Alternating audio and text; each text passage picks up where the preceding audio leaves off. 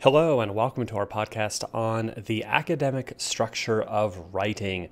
We're going to talk through a structure that we call the PEA Paragraph that we find exceptionally helpful for students when they are writing academic responses to prompts, whether that is in a language arts class, social science class, or pretty much any class in a K-12 environment. We find this structure to be exceptionally useful to students.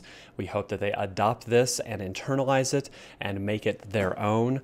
But we wanted to talk through some of the key points of this structure to better talk about how this structure can be used all the time and transfer across any class where it might be needed. So like we said, we really suggest this for pretty much any academic response in pretty much any academic subject class, because this focuses on the organization of the writing. It doesn't talk about the content of the writing, so it doesn't talk about the correctness of a biology paragraph or of a literary response paragraph in a language arts class. This is about organization. And so oftentimes you'll hear us talk about teaching the art and the science part of writing. And so this focuses on that science side, where there are more objective rights and wrongs. Not to say that this is the only way to write an academic paragraph, but we are saying that if you do employ this structure, which we highly suggest, we do believe you're going to have more success because the thinking about how to organize the paper is done for you.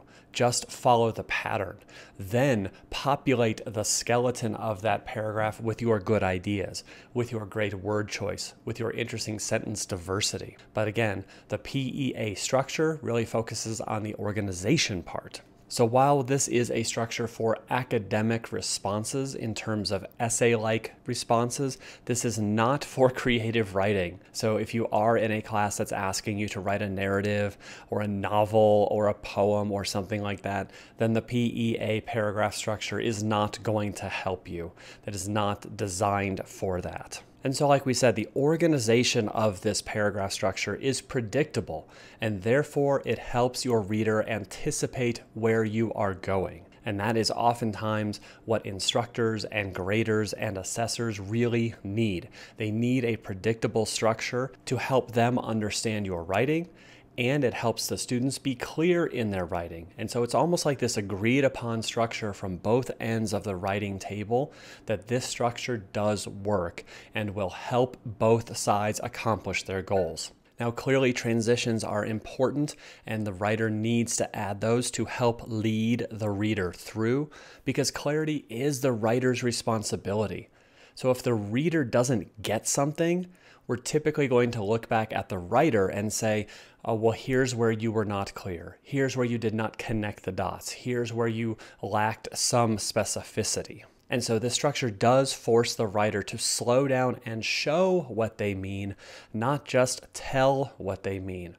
And so we'll see that in the analysis structure, the A of the PEA structure.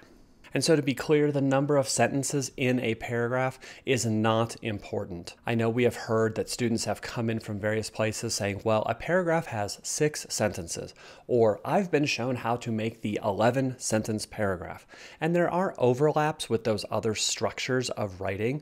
We're not saying that those have no merit, but the point of the PEA paragraph is the pattern to slow down, make a point, include the evidence that made you think that, and then develop the analysis in each little third of the paragraph to truly show how the evidence made you, the writer, think what you thought.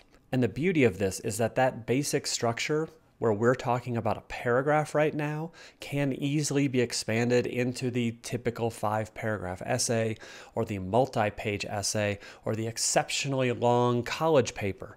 This structure of making a point, including evidence, and then taking time to analyze and explain really can be expanded to meet so many needs. So this structure of academic writing, the PEA paragraph, comes from a myriad of sources that we have put together to construct this idea. So it's not just our school's idea, it's not just our class's idea. It is a structure rooted in a lot of academic study of what makes good academic writing. And so the cornerstone book that we have referred to is called They Say, I Say, The Moves That Matter in Academic Writing. And their premise is that we as writers must first understand what we are responding to when we are being readers. So we have to fully understand what a text is saying, what a political cartoon is saying. Then we can craft our response. And that oftentimes if our responses are in this structure, then they are more easily understood to the readers of our own work. So for example, if we are analyzing a political cartoon, we really have to analyze that cartoon and say, what is the cartoonist saying? Not what do we want them to say, not, well, I instantly disagree with this, but really dig into what the original text is saying. That's the they say part. And once we have done that, and then we need to react to that, or analyze it, or synthesize it with something else, then we move over to the right and we move to the I say portion. And the I say is always what the writer is saying. This is the writer's reaction to something, the writer's perspective, the writer's analysis. And what we're arguing in this PowerPoint is the most effective structure for making that point is the PEA paragraph. So what is that structure? Here it is. We'll go through each color, go through each topic in a little bit more depth, but you can see that we're going to start with a claim, and then we're going to offer 3 big chunks of why the writer thinks their claim is valid. And then you're going to wrap up the whole paragraph with a concluding sentence. And so like we said, that PEA paragraph is going to start with a claim. This is where the author is going to state their topic in their own words. And it's going to state the author's position on that topic, or maybe their opinion, or their interpretation, or their reaction to. The claim is not a statement of fact, because if it was, we wouldn't need an entire paragraph to explain it. We wouldn't need a paragraph to explain the fact that the kitchen table is where so-and-so does their homework. Okay, that's a fact. We don't need to persuade anybody. We don't need to offer analysis. That's what it is. That's not an appropriate claim sentence. But if someone wanted to argue that the kitchen table was the best place to do homework at, now we're moving into a more appropriate claim statement, because that's the author's topic, which is location of doing homework, and it is the author's opinion on or interpretation of that topic, that the kitchen table is the best place to do something. And so we're going to start our PEA paragraph with that claim. And once we've made that overall claim, we then begin to craft the point. This is where the author gives their first reason why their claim is valid. And again, this would also be in the writer's own words. And so these 3 points, which are interspersed in the paragraph, is where the writer begins to shape why they think their claim is valid. This is where the writer starts to say, here are the big 3 reasons why the kitchen table is the best place to do homework. It could be that it is centrally located so they can get help from parents when they need it. It could be that it is a well-lit area in order to see their texts. It could be that it is far away from annoying siblings. Whatever those reasons are, the author has made the claim that the kitchen table is the best area to work in. And then they start to craft their points. And still, these are opinion-based, because someone else could say, no, I think the living room is better. No, I think the bedroom is better. No, I think the garage is better. We typically want to see students write 3 points per paragraph. And again, this will extend into that 5-paragraph essay at some point, where each point becomes its own paragraph. And the points should be written in the writer's own words. We are not quoting from texts yet. So let's say an author has made a general claim.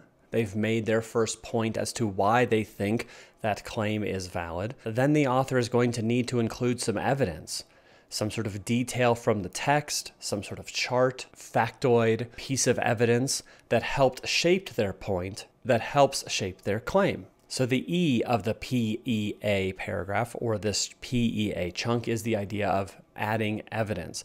Examples, descriptions, quotes, paraphrases, whatever. What the writer read or viewed that helped shape their interpretation of something. And so here is where we integrate quotes. Here is where we take something we've seen in a chart and put it into our own paper. Here's where we take a line from that novel that a character said and we integrate it into our paper. This is where we might want to watch the podcast on integrating quotes and how to frame them and how to cite them, because this is the part of our own academic writing where we borrow words from outside texts. This is where we, as the writer, are pulling in the information that shaped our thinking about why the kitchen table is the best place to study. So we've made our claim. We've made our first point, which is why we think what we think. We've pulled in evidence, which is the thing we read or the stat we saw that made us begin to think that our point and claim were valid. And then we get to the hardest part, and we color it red in this model to force students to slow down, take their time, show not tell, explain in the analysis sections, the A sections, why this piece of evidence made you think that having good lighting was a good factor for pushing you to study at the kitchen table. And so oftentimes this analysis section is longer. It might be a couple sentences in length, because this is the place where the writer has to make their thinking, whatever they're thinking about how the evidence shaped them, make their thinking clear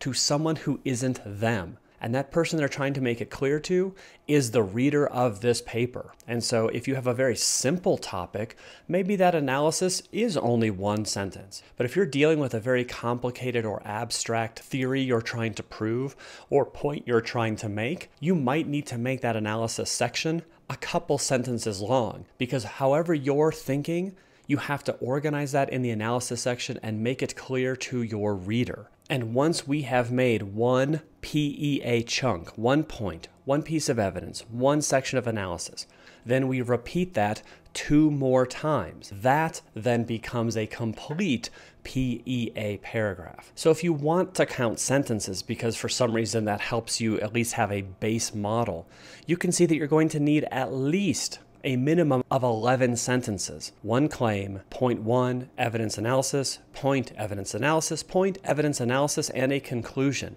So even if you have a simple topic and you write one sentence for each individual box, that's a minimum of 11 sentences. But like we said, the more complicated the issue or interpretation or analysis or synthesis you are trying to write about, the longer the analysis of each point have to be. This is where you have to make your thinking clear to someone who isn't you, and it might take more than one sentence. So this is where you should slow down or even stop your forward motion and really explain how your thinking was prompted by the evidence, how that pushes your point to be valid, and how all of those things push your overall claim to be valid. And then finally, we do get to that concluding sentence or sentences. And here's where the writer is going to summarize the claims and the points made, leave the reader with a sense of closure and something to think about, where the reader feels that the topic has been adequately addressed, that they feel satisfied that the argument presented in the claim was adequately addressed, and they feel like the argument has come to a conclusion.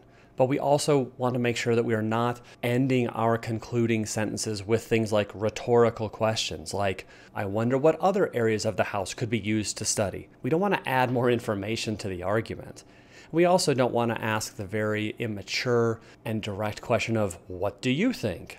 You've just spent the entire paragraph trying to explain why the kitchen table is the best place to study. This is you sharing what you think. The point is not to then ask the reader at the end, here's what I've said, what do you think? Because they can't answer you. They're not going to write their own PEA paragraph back. Make your points, cite your evidence, explain how the evidence shaped your thinking, and then adequately and comfortably conclude the paragraph. And so just a visual helper here. If you start at that analysis part, this is where you're explaining how the evidence you saw helped shape your belief that the point was valid. And then that whole chunk, that first PEA chunk, all adds into help explain why you think your overall claim is valid. You would then repeat that whole process for point 2, evidence 2, analysis 2, and then for the third chunk. all of these reasonings have to go back to the overall claim. We don't want to include extra unnecessary, irrelevant stuff. Stay focused. Remember what you're trying to prove. If your claim was that the kitchen table is the best area to do homework at, find 3 good points as to why the kitchen table is the best. Include 3 good pieces of evidence as to why the kitchen table is best, and then make 3 strong analysis statements about how that evidence does help support that overall claim you made. You're always tying it back to the claim. And like we said, the point of academic writing is to clearly communicate what the author is saying to someone who is not them. And so this structure of a PEA paragraph will help that need significantly. The other part that will also help the writer be clear to the reader is the use of transitions. So it's not just the simplistic first, second, third, first, next, then as you transition between points. You may need, and we are encouraging you to add, transitions between every sentence. And again, we're not doing this to be mean. We're not doing this to create more work. We're doing this to push you to be a more clear writer. So if your job is to lead your reader through your explanation, then use the transitions as traffic signs. Here's where the writer slows down and says, now for a piece of evidence, and then include the evidence. And then the analysis. This explains, this connects, this justifies. But then let your reader know you're moving on to a whole new chunk. An additional reason why the kitchen table is the best is fill in the blank. This is defended by the piece of evidence from. This piece of evidence helps shape thinking because. So those small phrases or words really help the reader through. And that's ultimately what we want to see in academic writing, that the writer has clearly made an argument, and that argument has been clearly made to the reader. It's not that that's going to necessarily change the reader's mind, but that the writer has been clear in their thinking and offered the reader a chance to truly see what the writer is trying to say. And so that's about it for this. This is the academic structure of writing, the PEA paragraph. This is going to be very foundational and very helpful to you as you continue your study through high school writing. We know that it works through high school, through college, through postgraduate work. This basic structure of point, evidence, analysis really helps writers to be clear, and it helps readers to understand what writers are actually saying. As always, if you have any questions, please bring those into class. We'd be more than happy to get those answered for you. Otherwise, thanks so much, and we'll see you soon.